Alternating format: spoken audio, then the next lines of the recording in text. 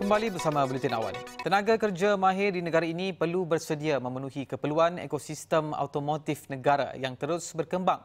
Menyedari keperluan itu, DRB-HICOM Automotif Universiti komited meningkatkan kemahiran graduannya dengan memperkenalkan elemen teknologi baru bagi memenuhi kapasiti pasaran kerja tempatan dan serantau.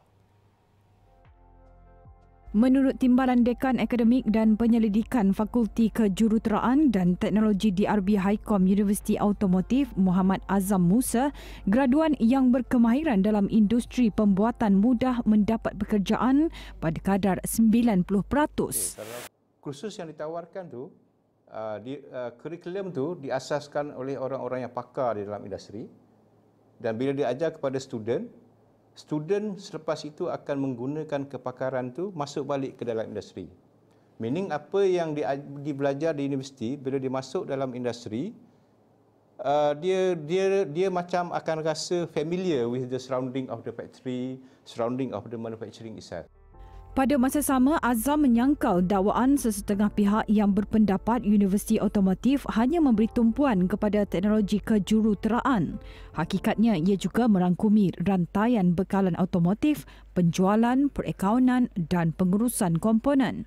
Dalam pada itu, pelajar yang menuntut di universiti ini positif prospek pekerjaan yang luas berikutan Malaysia bakal menjadi hub automotif serantau.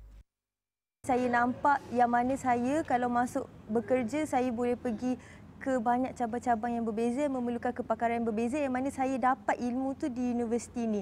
Tambah pula sekarang kita tahu yang Tun Dr. Mahathir baru je umumkan untuk melancarkan projek The Third National Car. Jadi saya rasa itu merupakan satu peluang dan ruang untuk saya untuk tambah baik. Target saya dengan saya ambil diploma Occupational Safety and Health ni, saya target saya dapat bekerja under DRB-HICOM dalam bahagian keselamatan, iaitu sebagai safety officer. Dan di samping saya jadi seorang safety officer, saya juga harap saya dapat dapat menceburi bidang car painting. So dalam dikatakan boleh katakan dalam dua fasa ataupun dua level yang berbeza, saya dapat pergi dua haluan